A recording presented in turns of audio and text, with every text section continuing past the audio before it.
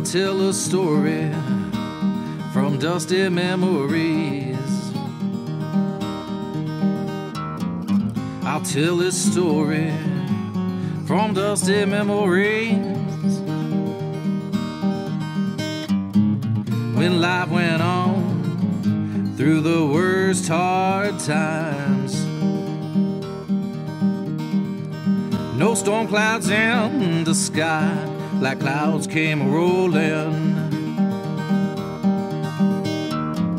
No storm clouds in the sky, black clouds came rolling, rolling on.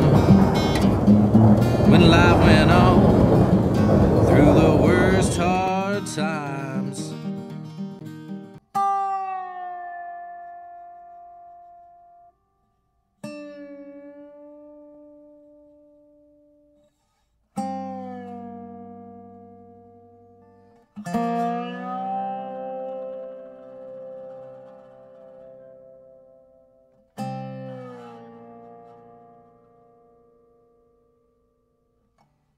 Let me tell you the story about the baby girl I brought into the world.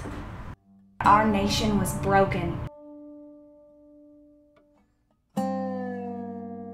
I was able to get a job teaching, only this time they weren't able to pay me. After a time, the dust began to creep into our little apartment. Every time I woke up, the only clean part of the pillow was the outline of my head. I wanted to start a family so badly, but I was so worried about bringing a baby into a world like that. Dirty, poor, broken. Could I really raise a child in that? I had to try. I grew up one of 9 kids in a small dugout home in Baca County, Colorado. Now me, I always had my sights on bigger things, but Mama made me stay in school and get it done. She wanted me to go further than any other Austin had ever gone before. So I did as I was told and stayed in school, although I skipped every now and then when I could. Who doesn't? I even participated in a little school play. Mail Order Bride it was called. I was a stagehand. I never had much knack for performing. Well, in mid-spring of 1935, dress rehearsal was canceled, and into the schoolhouse stormed the Red Cross, setting up lines of tight rows of cots. And filling those cots were all sorts of sorry folk, just a coughing and spluttering and trying to hack the dust up. Some of them were my classmates. One of them died.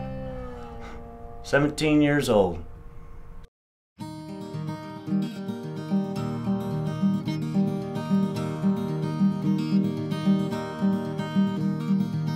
I'll tell a story from dusty memories.